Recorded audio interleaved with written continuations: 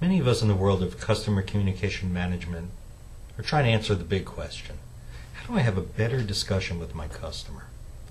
Part B of that question is often using my well-established and reliable document distribution channel. That story has a lot of chapters with a lot of possible endings. I'm pretty sure we've all heard of or been part of projects that go like this. The creative guy, he'll look at the document as it is and dream up, how could this be? Graphics, color, personalization, compelling, bold placement of key elements in different places.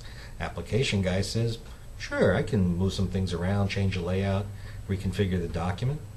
I may need this tool or this data flow change or that resource to do it right, but I can do it. The IT guy says, hey, no problem.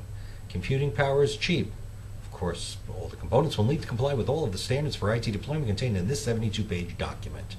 Then there's that additional software usage cost. We'll just charge that back to somebody.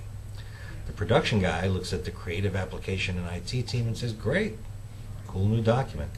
But in order for me to produce it, I'll need this device running in this format to handle that application and that speed to keep my production engine in sync. And by the way, I'll also need to make a few changes to my production hardware to effectively handle the changes in pages, page size, orientation, whatever else is impacted by the first set of decisions.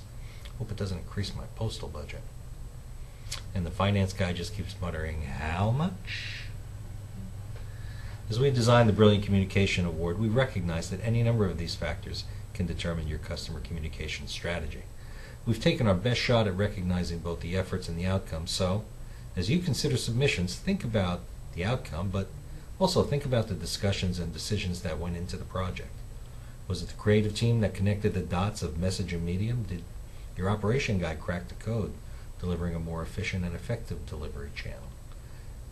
Maybe your infrastructure team connected the technologies that enabled a better multi-channel strategy to deliver the message in more customer-accessible ways. Or maybe it was the finance guy whose interesting doodles in the white space of your beautifully articulated strategy document set off the white space trans-promo CCM synapses. Yeah, okay, maybe that one's a bit of a stretch, but it certainly would be a brilliant communication.